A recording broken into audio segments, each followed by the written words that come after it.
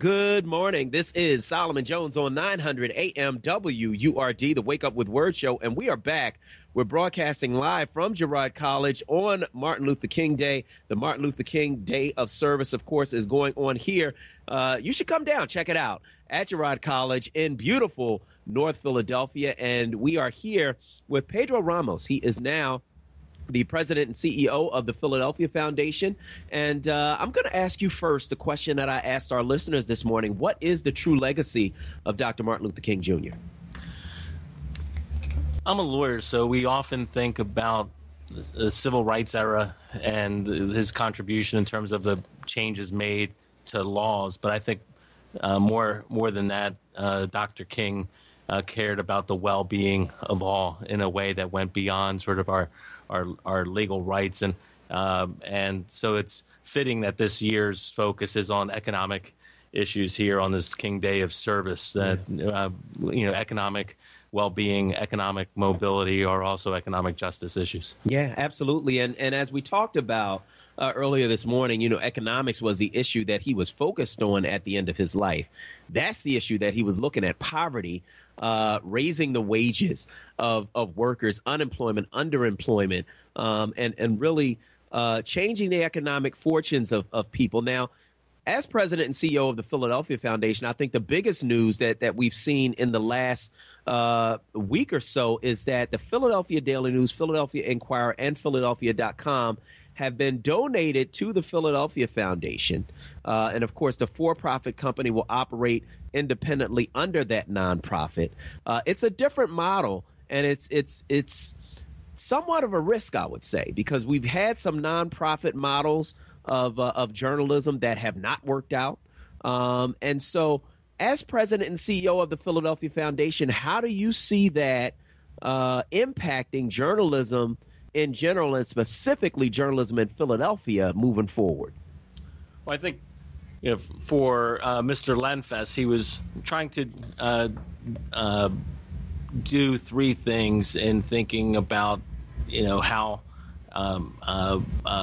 to deal with this important community asset that he owned. And I think for him, he wanted to make sure, he acknowledged that he's 85 years old. He wanted to make sure that the newspapers were in trusted hands. So we're very privileged and honored at the Philadelphia Foundation to have that trust. Yeah.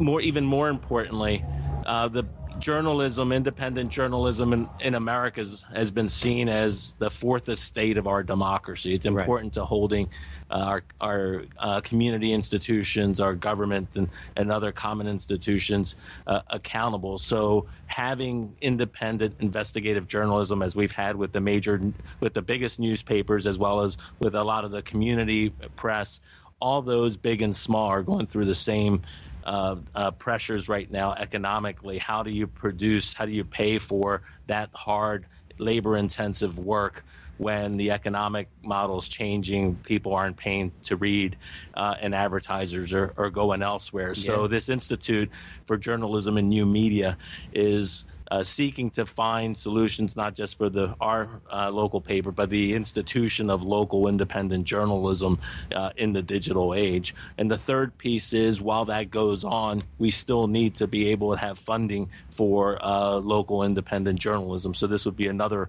nonprofit in that space helping to fund those types of projects. Well, we're talking with Pedro Ramos. He is the president and CEO of the Philadelphia Foundation, which, of course, is supporting the Martin Luther King Day of Service here at Girard College, beautiful Girard College in North Philadelphia, and has also just been bequeathed the Philadelphia Daily News, as well as the Philadelphia Inquirer and Philadelphia.com by owner Jerry Lenfest. And I would be remiss if I didn't ask you about diversity in journalism. It's been a problem here in Philadelphia. It's been a problem across the United States. A lot of people look at the media as a problem in terms of race relations simply because there is not diversity there. What commitment does the Philadelphia Foundation have now in helping to promote and helping to really put diversity in place in mainstream media?